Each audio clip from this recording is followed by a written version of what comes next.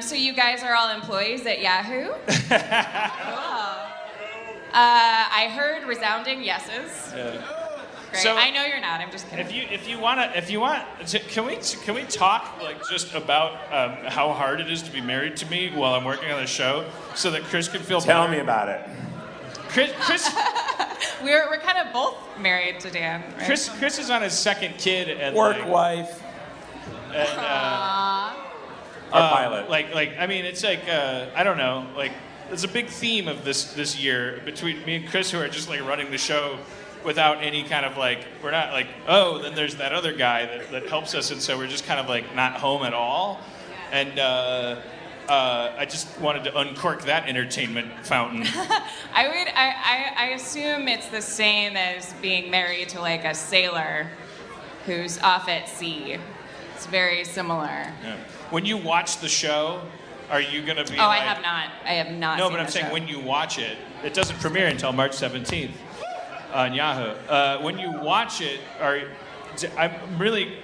There's a syndrome that happens where I haven't been home in 3 days, and then I can either come home for the fourth day, or I can stay and try to make the show worth not having been home for 3 days. So, because I keep picturing you watching the show and going, huh...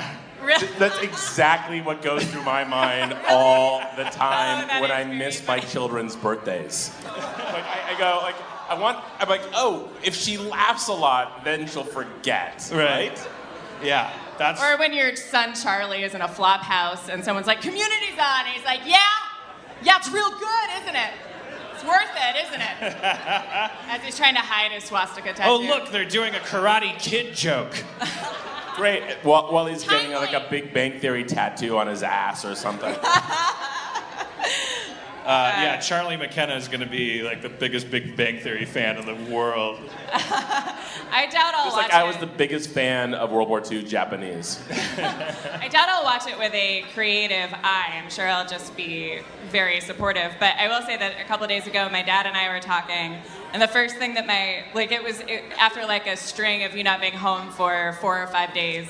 And Chris, I don't want to like belittle you not seeing your kids, but we have 2 dogs.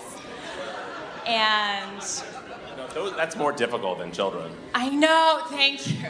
I'm just kidding. Every time I feel sad that Dan's not there to see the dogs grow up, I'm like, oh no, they're human beings. I actually do, like, I'm not doing it to be like I am doing it for exactly the reason. Like sometimes Aaron will send me the hostage pictures of the dog, you know, like the dogs are being cute and like just sending them, and I will just like copy and paste a video of your kid and put it back. But I am just... It does make me feel better. And more Yeah, sad his for first you. time on the potty and stuff. Because dogs never learn to talk. It's harder. It is. Like your kid's like slowly becoming something that can take care of himself. Oh man, what would you do if one of our dogs did manage to talk and you weren't there for it? Big deal. I'd be sad. Really quick, I was talking to my dad the other day, and my dad's like, my dad is obsessed with Dan, and he's like, when is Community premiering? And this is after like five days of you not being home, and I'm like, can you just not talk about her right now? I said her. She referred to the show as her.